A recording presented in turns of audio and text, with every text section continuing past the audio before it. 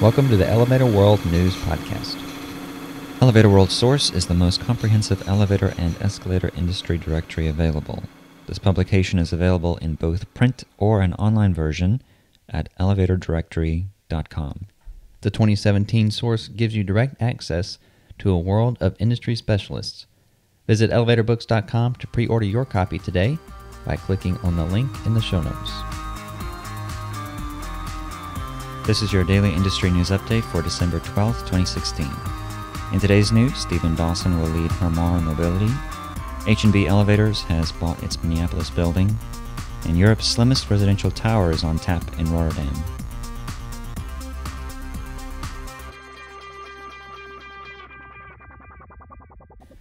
Stephen E. Dawson has been named Chief Executive Officer and member of the Board of Directors of Harmar Mobility, LLC, based in Sarasota, Florida. He comes to the company with experience that includes leadership roles across a variety of industries. Jeffrey A. Lipsitz, managing partner of Harmar controlling shareholder Cortec Group, said when Harmar previously worked with Dawson, the company was impressed with his, quote, focus, energy, and ability to lead and develop teams, end quote.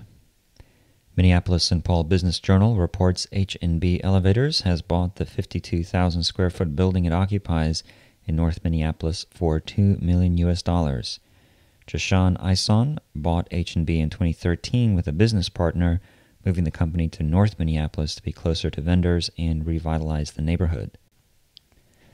Eison reports Dutch firm Powerhouse Company, in partnership with Red Company, Being Development, and Martin's Construction, aims to start construction this year on the 150-meter tall, 47-story Bond Tower in Rotterdam, the Netherlands. Overlooking the Erasmus Bridge, it promises to be the slimmest residential tower in Europe.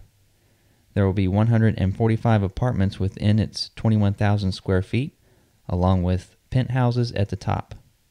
The design will feature a dark gray stone facade and a plinth in the base reflecting nearby post-war architecture. For more industry-related information, visit elevatorworld.com and follow us at Elevator World on Twitter or click the link in the show notes.